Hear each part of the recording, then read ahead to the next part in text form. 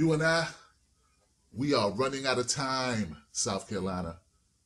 We're running out of time. Georgia, we're running out of time. My brothers in the South, we're losing it. I don't have time. I don't have time to be nice and civil and calm and relax with you. We have one shot at this. We have one that's running, one person running for president that wants to legalize or decriminalize marijuana. Just one. Just one. Do you know what that means for black folks? Do you understand that? Don't tell me that you team black. Don't tell me that you love black folks. And then you're going to listen to someone tell you not to vote for the one president that wants to legalize or decriminalize marijuana possession. It don't even make sense. Do you realize how many black folks are in jail right now over weed, marijuana? Do you realize this war on drugs affects us predominantly? That we are 13% of the population, but we make up 40% of the male prison population. Do you realize that black folks use drugs at the same rate as white folks, but we are almost 3 times more likely to go to jail for it? Do you realize there is only one candidate that wants to change that? But nah, you're going to listen to people telling you don't vote for him. Why? Because he's Jewish? Look, I don't care what he worships. He could be a Scientologist. I don't care. You want to legalize drugs? You want to keep black folks, poor folks, black folks out of prison for petty drug crimes? Where do I sign? And you would think that's how everyone would be, you know, because it's not like voting is the hardest thing you're going to do in your life. It's not. Voting is easy. Getting up every day and going to earn a living is hard. That's what's hard. Don't listen to people who have a vested interest in you not doing this. They don't really care about black folks. I'm sorry. They don't care. They don't care. I'm sorry.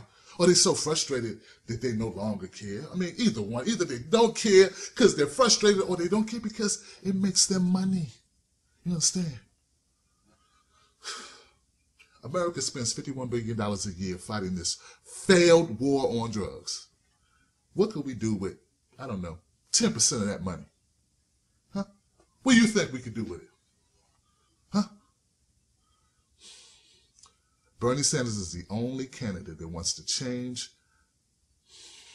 us going to jail for petty drug crimes. Hillary took money from private prison lobbyists.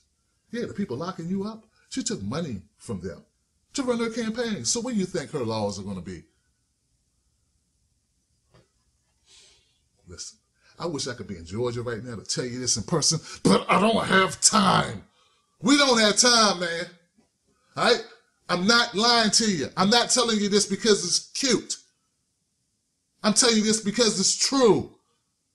If we could change the war on drugs, if we could change these laws, the weed laws, 40% of the black men in jail would not be in jail right now. But what do you want to do? Huh? You want to listen to somebody tell you not to vote? You want to vote in Hillary? Hillary has made no commitment to changing this law. She says she does not want to legalize it. You understand? And if you don't decriminalize marijuana, then people are going to still get locked up for it.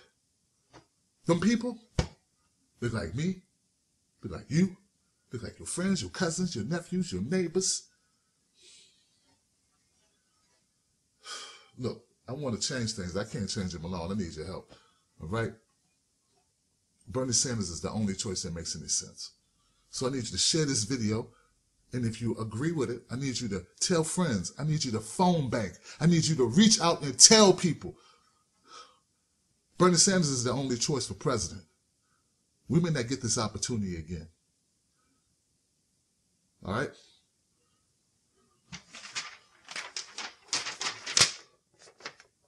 Feel the burn. Now I gotta go. We are running out of time.